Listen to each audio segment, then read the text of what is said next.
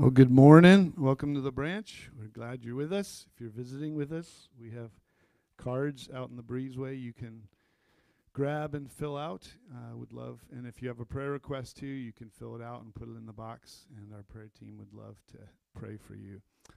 This coming Wednesday at 6 o'clock here, we are going to have Officer Chip Watts from Ashland Police Department come to do a safety presentation for us. So if you are available, if you're a Branch Kids volunteer, we really like you to be here. Safety team members as well.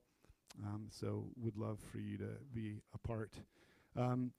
Also this coming Saturday, we're partnering with Restoration Church. They're hosting a Ready to Share seminar talking about how we can communicate the grace of Jesus to other people. And so there's a online sign up for that.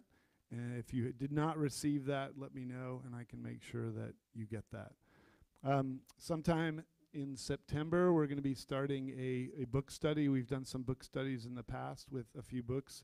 There's a book called Liturgy of the Ordinary that we're going to be going through. We'll probably meet once a month just to talk about some of what we've read. So if you're interested in that, again, please let me know. And also, we have an opportunity. Last week, we started talking about surrender and sacrifice, talking about our time. This week, we're talking about our talents. We have an opportunity for those of you who have not already signed up and let us know your availability for Branch Kids. We would love for you to be able to invest in the next generation of kids here on Sunday mornings. On Family Sunday, we don't have Branch Kids, but for the other Sundays of the month, would love for you to be part of that. You can see some of the needs here. Beverly was gracious enough to have put this together for me, just showing where some of those needs are. And so usually we have 2 adults in there, so you don't have to feel like you need to have all the answers and make sure that you have the lesson all perfect. Sometimes, to be honest with you, just like Sunday mornings, it's about showing up. And so if you are interested, please let me know. And if I don't hear anything from you, you may be approached by me. So just as a forewarning. Why don't we stand as we read our call to worship together.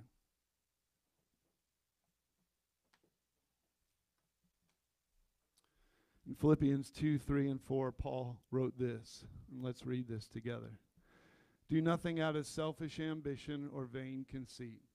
Rather, in humility, value others above yourselves, not looking to your own interests, but each of you to the interests of the others.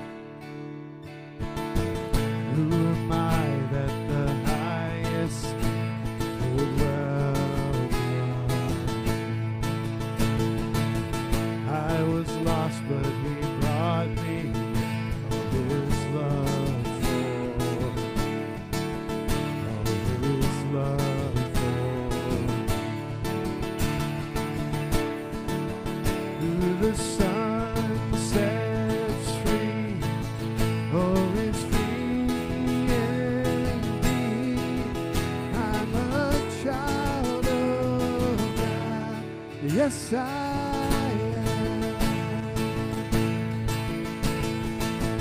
free at last. He has ransomed his greatest honesty. While I was a slave to sin, Jesus died for me. Yes, He died for me. Who the Son sets free, oh, is free indeed. I'm a child of God. Yes, I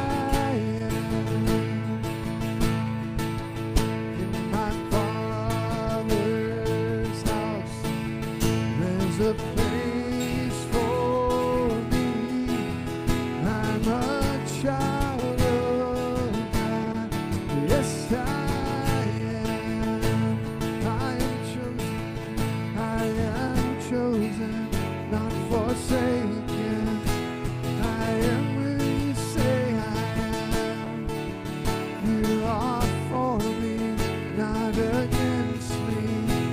I am who you say I am, chosen. I am chosen, not forsaken. I am who you say I am.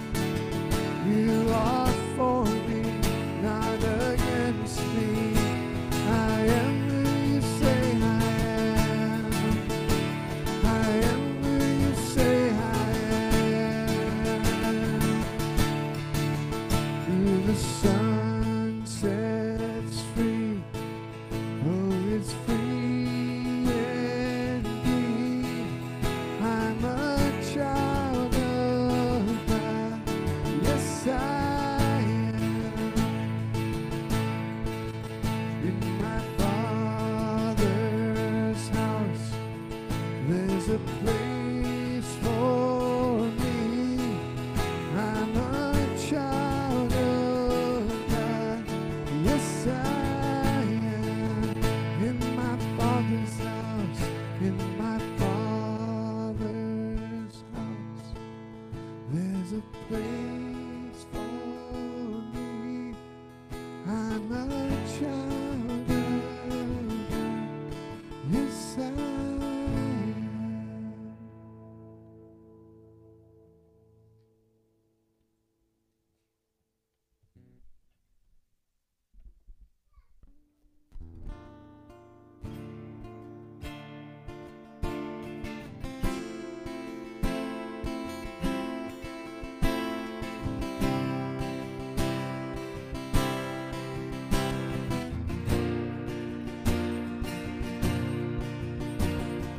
Here I am, down on my knees again, surrendering all, surrendering all. Find me here, Lord, as you draw me near, desperate for you, desperate for you. I surrender.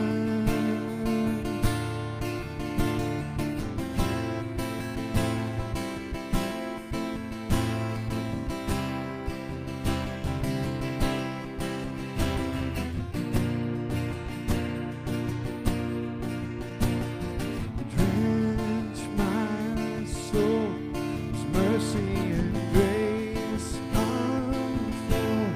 I hunger and thirst, I hunger and thirst.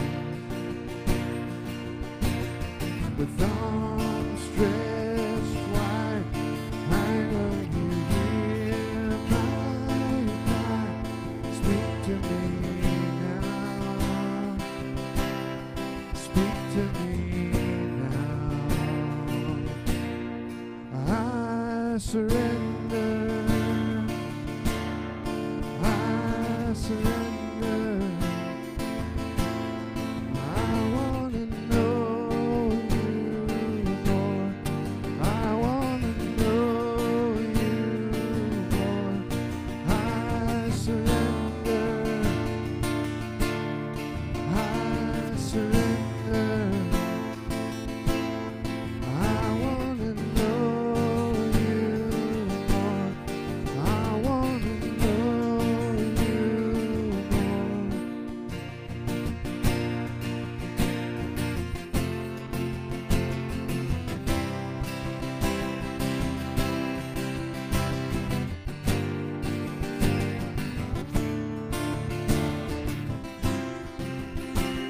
Like a rushing wind, like a rushing wind, Jesus, breathe in me. Lord, have your way, Lord, have your way in me. Like a mighty storm, stir within my soul. Lord, have your way.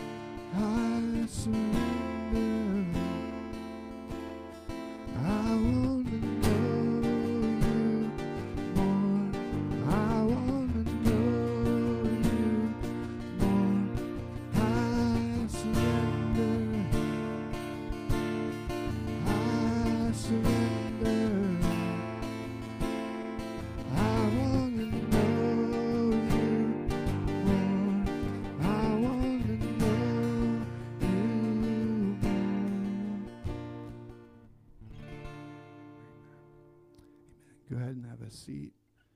Kids can be dismissed to Branch Kids.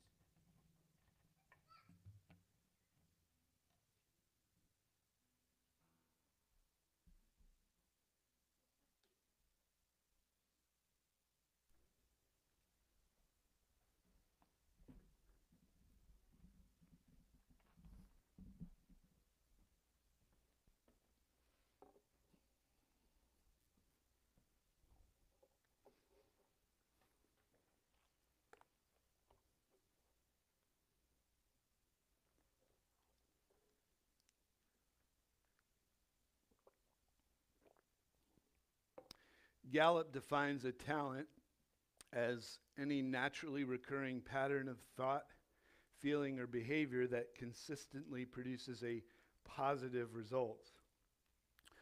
And talents are the raw material of strengths, and we all have them. The challenge, I think, for us when we consider our strengths, when we consider our talents, is twofold. First of all, when we know something's a talent or a strength, we can easily rely on it and forget that it's a gift of God, that God was the one who gave it to us to begin with. I think also we can struggle with the fact that we are normally trained and conditioned that if something is a talent, then you use it for your own good. I'm going to use my strengths to get ahead and for my own sake, rather than saying, how can I take this talent or this strength that God's given me and turn it around and use it for the good of somebody else? How can I use it for the glory of God as well?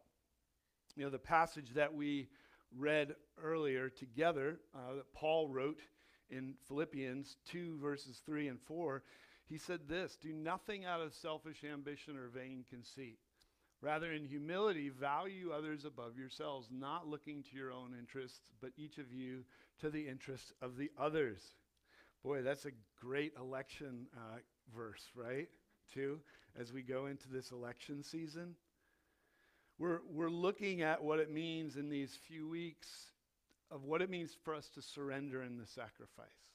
Last week, we looked at the idea of time and how are we surrendering and sacrificing our time. And today, we consider our talents, we consider our strengths. How are we surrendering and sacrificing the talents that God has given us? So when you think about the talents that God has given you, what do you think about them? Some of us might say, well, I don't feel like I'm very talented at all. That's not true. You have talents.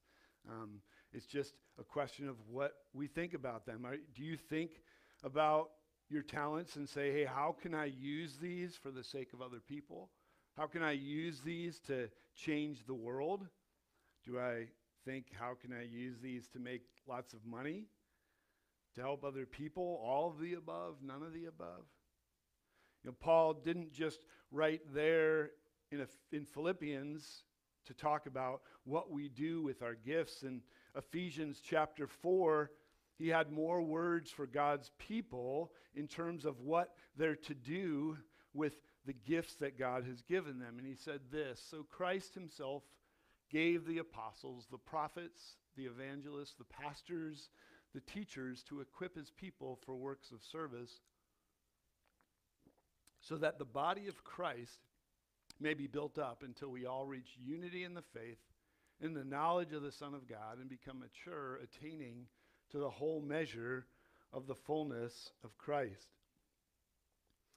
God gave each and every one of us gifts, not to advance ourselves, but like Paul says, but to equip his people for works of service, to build up the body of Christ. God's given us talents to use with one another so we might experience unity and become mature. Peter, in writing to the early church, in 1 Peter chapter 4, tells us more about what we're to do with the talents and gifts that God has given us. This is what Peter wrote. The end of all things is near, therefore be alert and of sober mind so that you may pray. Above all, love each other deeply, because love covers over a multitude of sins. Offer hospitality to one another without grumbling. I should have underlined that one for my sake at least. But each of you should use whatever gift you've received to serve others as faithful stewards of God's grace in its various forms. If anyone speaks, they should do so as one who speaks the very words of God. If anyone serves, they should do so with the strength God provides, so that in all things God may be praised through Jesus Christ. To him be the glory and the power forever and ever. Amen. In the midst of the struggle, Peter writing this letter to a church that's struggling because it was a countercultural movement. And they were being persecuted by people outside the church.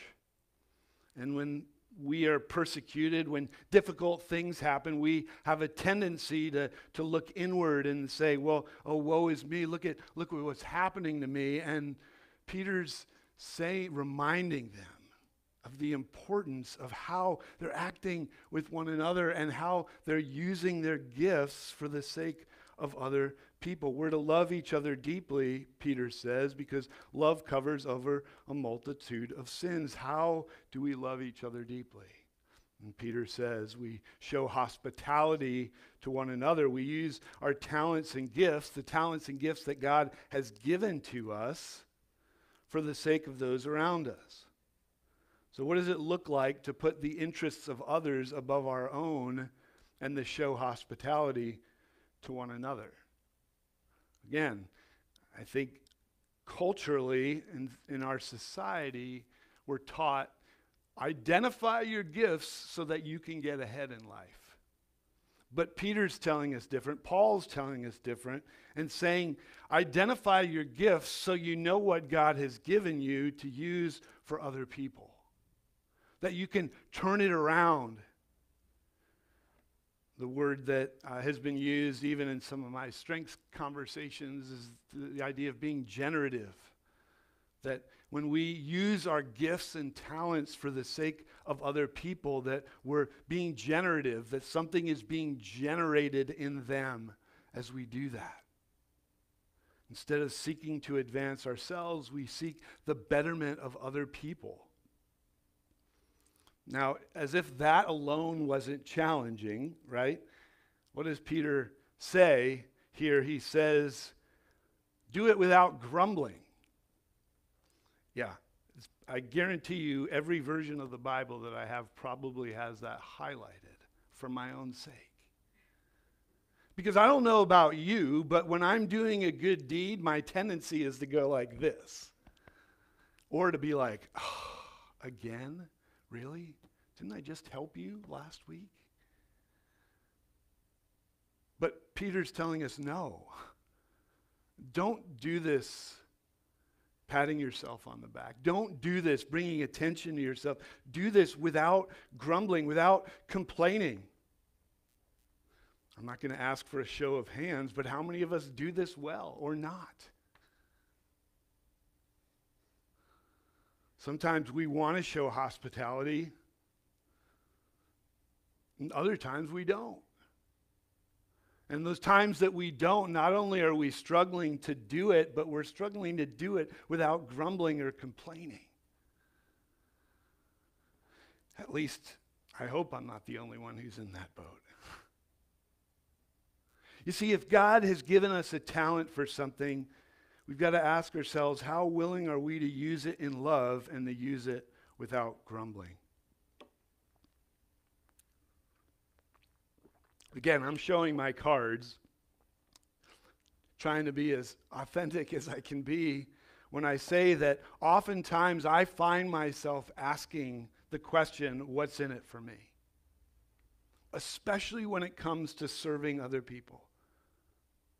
I say, what am I going to get out of this? Like, what's behind this? How is this going to help me? In certain settings, circumstances, and relationships, that's where I go. Because I'm selfish. Because I grumble. Especially when I feel like I'm expending energy and gifts and talents, and I'm not seeing any return on that expenditure. then I start going, yeah, oh, look, God, look at what I'm doing for you. I mean, last week we talked about Mary and Martha, right? And Martha's going, hey, look at what I'm doing for you. Tell my sister to do the same thing. And Jesus is like, no, you've got it wrong. She's doing the right thing and you're not. And when it comes to our talents, I feel like I do the same thing at times. That I'm looking for the return instead of saying, God, you've given me these things. I need to give them to someone else, and I need to do it without grumbling or complaining. Whenever we talk about giving in whatever form that might be, if it's our time, if it's our talents, if our treasure, we're talking about the idea of stewardship. In general, stewardship is caring for something that is someone else's and taking care of it. If somebody is a steward of something, it means someone else has given them something and they're tasked with taking care of it. And my mama always taught me, if somebody loans you something, when you return it as good, if not better shape than how you received it. Don't let someone loan you something and you give it back to them broken and nasty. When it comes to stewardship, how are we stewarding what God's given us? And taking stewardship a step further, I'd say that biblical stewardship is this. An online source gave me this definition: utilizing and managing all resources God provides for the glory of God and the betterment of His creation. So take a step back and ask yourself, from a biblical stewardship standpoint, how am I taking the talents and gifts that God has given me and using them for the glory of God and the betterment of His creation?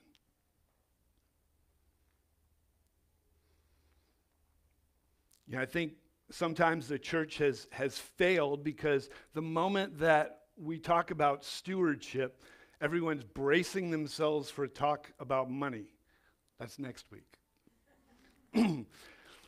But they fail to remember that stewardship is not just money. It's everything. If God has given us everything, He's not just given us our money. He's given us our time, which is a resource. He's given us our talents, which is a resource. He's given us our treasures as well, and we're called to give them back. If everything that we have, everything we own, and everything we are has been given by God and belongs to God, that means more than just our money. The thing is, Jesus knew that where our money is, there our heart is also. He knew that if you look at a person's checkbook and you see where they're spending their money, you also know where their hearts are. Same can be said about our calendars, right? Our time and our treasures. But there's not as easily of a measurable thing for us when it comes to our talents. This passage, Peter says we use the gifts and talents we've been given to serve others, and he uses that phrase as faithful stewards of God's grace. When we serve others with our talents, we steward God's grace to them. Think about that for a second, because that worked me over a little bit this week. When I think about the fact that if I am using my talents and abilities not for my own sake, but for the sake of other people, then I am a steward of God's grace to other people. God's given me an opportunity. He's given me a gift, and then He gives me an opportunity and says, you get to be a steward of my grace by taking the gifts and talents and abilities and strengths that I've given you and giving it to someone else. If we go back to the original Greek in which Peter wrote, that word gift is the Greek word charisma. Does it sound like anything you've ever heard before? It's a compound word, like many Greek words too. It's made of the word charis, which means grace. Really what it means is the gift of divine grace. And Peter is saying, You have been given the gift of divine grace not to keep to yourself. You've been given the gift of divine grace to give to somebody else, to give out, to share it with others. And my question for me, for all of us, is, are we stewarding that well? Are we stewarding well that divine grace that's been given to us through the gifts, through the talents that he's given to us? Back to my selfish question, what's in it for me? I think the better question that we might ask when we talk about surrendering and sacrificing our talents for the sake of others might be, who benefits from our surrendering and sacrificing our talents? And when's the last time that you thought, I'm going to serve, who is going to be the beneficiary of my serving? That I think the answer to that question, if we do it the way that Peter and Paul recommend that we do it, should be threefold. The first person that benefits when we surrender and sacrifice our talents and abilities should be the person whom we're serving, right? Now, a caveat, a word of warning to us, that just because we know we're surrendering and sacrificing something for somebody else doesn't mean that they get it. Doesn't mean that they're appreciative of it. Doesn't mean that they even notice. But that's not what Peter and Paul are telling us here. They're not saying, hey, serve so that somebody sees what a good job you're doing. They're saying, serve because you're doing it to them. You're a steward of God's grace, and he gets the glory. I don't know about you, but it's a hard thing to serve when people don't recognize it. Now, I remember early on when I was in my 20s, I had a friend who was a pastor, and he talked about how in a big church where we were at the time, he wasn't looking for the people who would come forward and say, I'll serve. He was looking for the people who were doing it. And he wasn't looking for the ones who were doing it in like big showy ways. He was looking for the ones who were stacking chairs and cleaning toilets. Like the ones who didn't wait for recognition. The ones who are just saying, hey, I did this, so what? And I've struggled with that for years, having to remind myself, charisma. Am I serving because I want the attention, because I want the acknowledgement, or am I serving because God has given me a gift to give to other people, and I want him to receive the glory? I don't think that we get this right, and then we just kind of coast it out. I mean, if you do, let me know your secret. I mean, just like Jesus said, that we need to take up our cross daily, I think we have to do this daily. We have to realign ourselves back to a motivation of stewarding God's grace. And so when we surrender and sacrifice our talents, somebody else benefits, but we benefit as well. Talk to anybody who goes on a mission trip or serves in a soup kitchen, who serves anywhere. And they will tell you, I mean, I don't know how many times I've heard this, I feel like I got more out of it than I gave. If you haven't said it, you've probably heard somebody who has. Surrendering and sacrificing our talents benefits us. According to an online article published by the West Coast Recovery Center, when we serve others, we experience the following. We experience stress reduction. We experience increased sense of community and belonging. We experience increased optimism. I could use that. We experience a new sense of perspective, and we experience increased happiness. Now, hear me. If we're serving because we want those things, that's not what we're supposed to be doing. Those are secondary benefits. So don't say, oh man, I could really use that in my life right now, so I'm going to go out and serve. No. Yes, will you receive those? Yes, but that should not be our intention there. When we surrender and sacrifice for the sake of others, we get an increased benefit.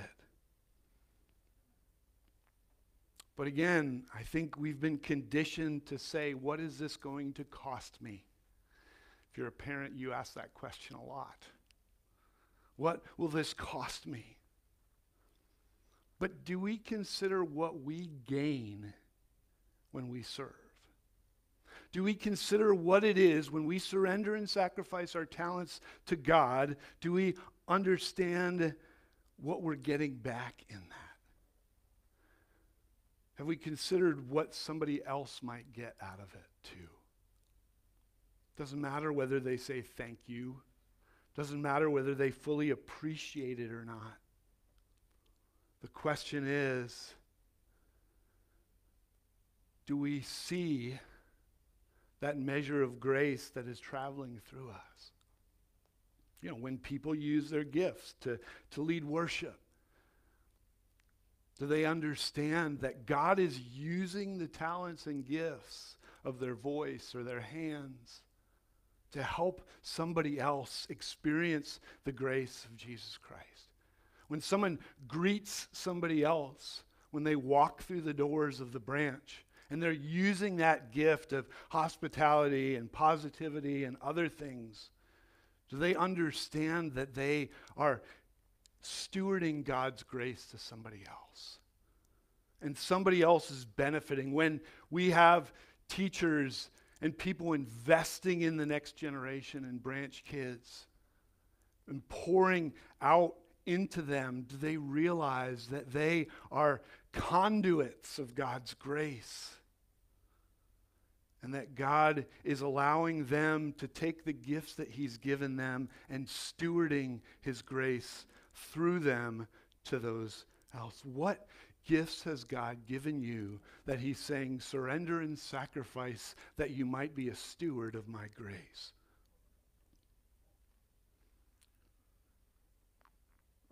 So the people that we surrender and sacrifice our talents for, they're beneficiaries, and we can be beneficiaries as well, but there's a third beneficiary. Although he doesn't need it, it's God. Because ultimately, we serve and we sacrifice, not for our sake, not even for the sake of others. We do it for the sake of the Lord, who's the one who's given us those gifts. Peter says in this passage in verse 11, if anyone speaks, they should do so as one who speaks the very words of God. If anyone serves, they should do so with the strength God provides, so that in all things God may be praised through Jesus Christ. To Him be the glory and the power forever and ever. Amen. When we surrender and sacrifice the talents God has given us, He provides us with the strength to do what we do. And then He can receive the glory for this. We don't serve with our talents for our own glory, but for the glory of God, that He may be praised. Again, that doesn't mean that some people who won't thank you or praise you for serving, but if that's our motivation, then we've got it wrong. We're doing it for the wrong reason. Can you imagine what it would look like if the church of Jesus Christ, the hands and feet of Jesus, was to go around using their talents and abilities, not so they could promote their own brand, but so that they could say, hey, let God get the glory for this. You know, I've used that clip from the movie Miracle about the USA hockey team multiple times, and I'm always reminded of the coach telling them, the name on the front of your jersey is far more significant than the one on the back. It says Gibson on the back of my jersey, but the front better say, Child of God, Better say body of Christ. And that's far more important than the Gibson on the back. What would it look like if the Church of Jesus Christ, not just the branch, but all of us who are expressions of the body of Christ, were to begin to go out and say, I'm doing this not so I can feel good about myself, not so I can feel good, not so you can feel good, but so that God can get glory. I mean, we're getting ready to hit a rough couple of months, I can assure you. I've been bracing myself for months for what's going to happen until the end of 2024. What would happen if the Church of Jesus Christ and all of the members of the body of Christ were to say, God's given me talents and abilities, and I have the opportunity, I have the privilege of being a conduit of the grace of Jesus Christ to people who may not like it, who may not appreciate it, who may even curse me for doing it. We're not doing it for them. We're doing it for him.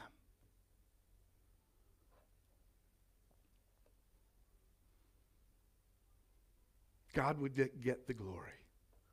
And so where do we start with all this? You know, when I'm finishing up at First Baptist tonight, I've been working with a team up there of people, leading them through strengths. And one of the first things that we say is identify and understand your talents. So don't sit there and go, well, I'm not talented. I don't have anything good to give. I can't say that, well, no kids are in here. I could say it, but I wouldn't be looked favorably upon if I did. Identify and understand your talents. What are they? And what could they be used for in serving others? How can you identify them? Hey, if you don't, and if you really legitimately are saying, I just don't know what I'm good at, hey, let's have a conversation. I've spent hours with people talking about that very thing, and I would be glad to do it because you are valuable, and God has given you abilities and strengths to use for his glory. So let's talk about it. And then once you identify and understand, then find your place. There are many frustrating things to me in life, but one of the most frustrating things to me is to see someone who has a talent and ability and that they're just squandering it. That they're not using it. Oh, hey, look what I've got.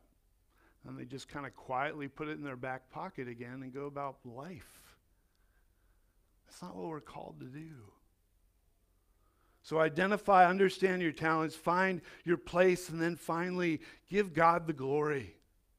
The song, oh gosh, my dad still haunts me, right? Like with all these songs that I learned in church as a kid. Now I'm dating myself, but it's this song, it must have been Arky, right? Like give God the glory. I'm hearing these camp like VBS songs and stuff, but there was a song talking about like give God the glory. And I'm like, that's all I hear when I hear that phrase. But serving the Lord isn't about going, look what I did. Hey, everybody, look what I did. It's about getting out of the way and saying, look, you know, John the Baptist got it right. He said, there's less of me, more of him. Are we giving God the glory? Identify, find your place, and then give him the glory and surrender and sacrifice the talents and abilities that he has given you. Not for your sake, not even for the sake of others, but for his sake. How will we do that? How will we do that as individuals? How will we do that as a community? How will we do that in the world? Not to promote the branch, not even to promote the church, just to promote Jesus. Let me pray for us. Father, I confess that I have not always stewarded your grace well. I'm selfish. I'm self-centered. I can be lazy. and just be downright disobedient. And yet, God, you continue to give even though, and even in spite of who I am. Father, would you remind us every day that you've given us gifts, that you've given us abilities and strengths, and then would you remind us to use them, not for self-promotion, but to promote you. And so, God, we thank you for the gifts that you've given us. We thank you that you've given us the opportunity to be stewards of your grace. So, Father, may we be obedient stewards of that grace. In Jesus' name.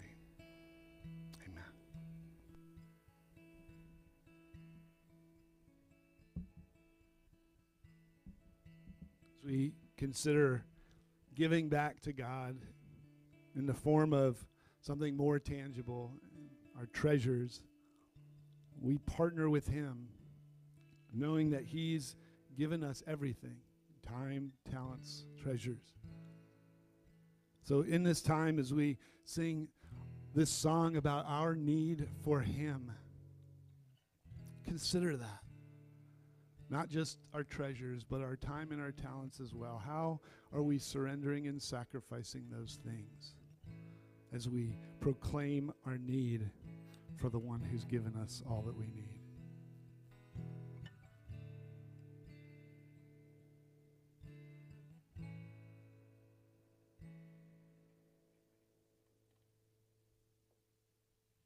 Would you stand?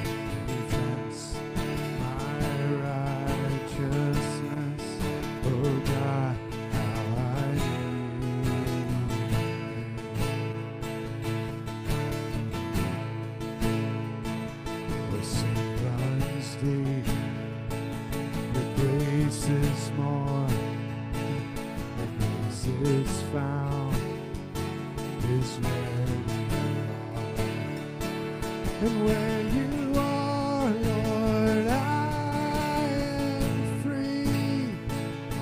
Holiness is Christ in me.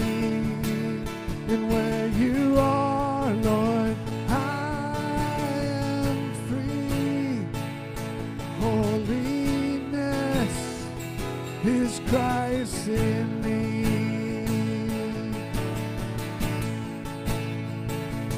Lord, I need you. Oh, I need you. Every hour I need you. My one defense, my righteousness. Oh God, how I need you.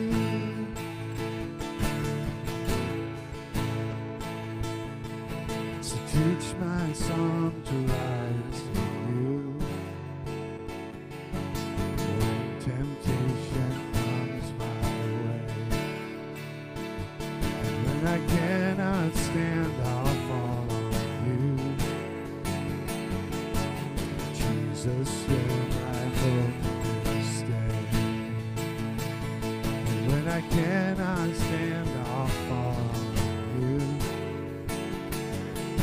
And Jesus, you're my hope and stay.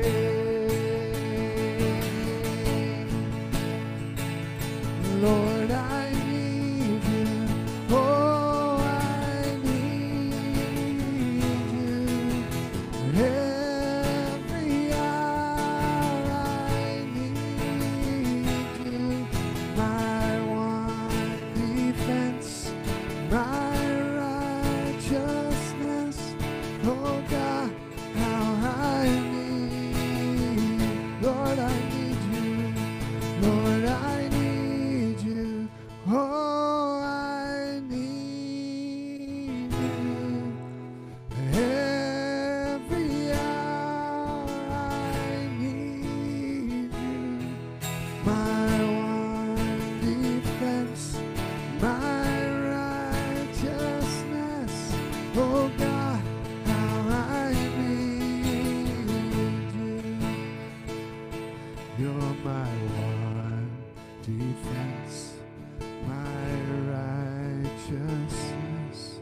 Oh God, how I need you. And go ahead and have a seat for a second.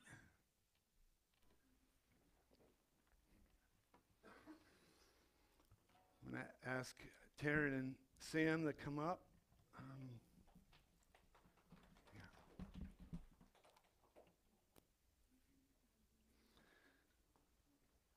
And as most of you know, I think this is their last Sunday with us. And even as I think through what I just talked about, so much of what Sam and Taryn did around the branch were things that people didn't see. There was no, hey, pat me on the back. There was no, hey, everybody look. And we had conversations about that, I know, where their heart has been tutoring, pouring into kids, branch kids, all these places that some of you probably don't even know. And I know that God has a plan. We don't always know what it is. Faith isn't knowing the plan all the time. Faith is knowing the one who holds the plan, right? And so we thank you, first and foremost,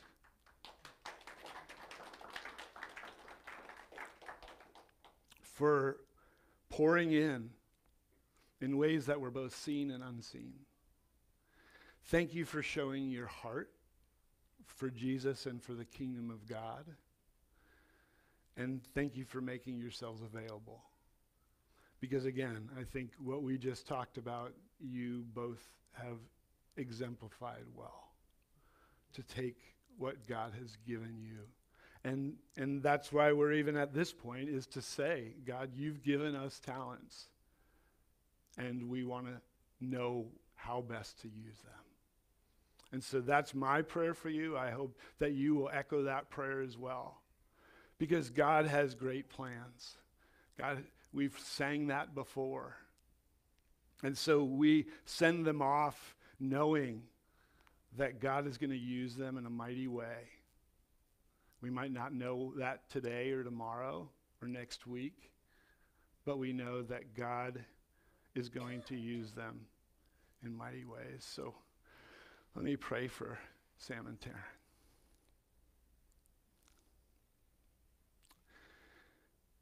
Father, we are humbled at the fact that you take us and you use us for your glory, for your kingdom's sake, that you saw fit to create us in your image, to pour gifts and talents and abilities into us, and then to say, go ahead, have at it. God, thank you for Sam and Taryn. Thank you for the example that they have been. Thank you for the ways that they have done just that. They have used their abilities and talents and strengths to serve you, to serve this community. And Father, I pray that in the days ahead, You would be all the things that we proclaim you to be in your word. You would be the provider. You would be the comforter.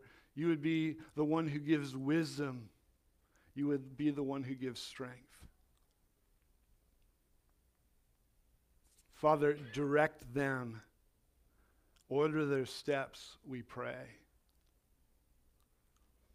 And God, just surround them. And Father, even more than that, we pray that you would continue to build them up. Not just as individuals, build them up as the one couple that they are. And build them up for what you have in store for them. Whatever that looks like. Be with Taryn in her role in Starbucks. God, use her, I pray. I thank you even hearing secondhand the conversations that I know she has with workers, with those who visit the store. I pray that you would use her. And for Sam, God, do the same. And God, we thank you for that. And so, God, we ask your blessing upon them. Thank you and bless them, God, for what they have given. And use them in a mighty way, in a way that only the mighty God who created us could use. We pray this in Jesus' name. Amen.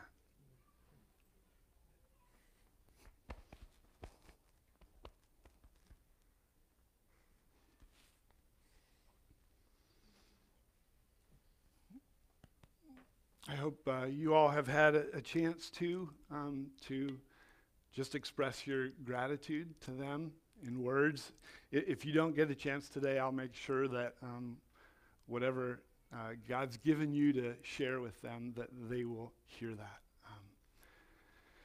Yeah, the beauty of the body of Christ, and yet the pain of the body of Christ, is that there's hellos, there's goodbyes, there's all kinds of things. One of the things that I say, I can't wait till we get face to face with Jesus, because there's no more of that, right? In the meantime, God has given us talents. He's given us strengths. He's given us abilities. How can we take those things and use them for his glory? He will never ask us to do anything that he hasn't equipped us to do. The writer of the Hebrews said he equips us with every good thing to accomplish his will. And so as we go off into the world, remember, we don't go empty-handed and we don't go alone. We go with the authority of God the Father. We go with the power of God the Holy Spirit. And we go in the name of God the Son, Jesus Christ our Lord. Amen.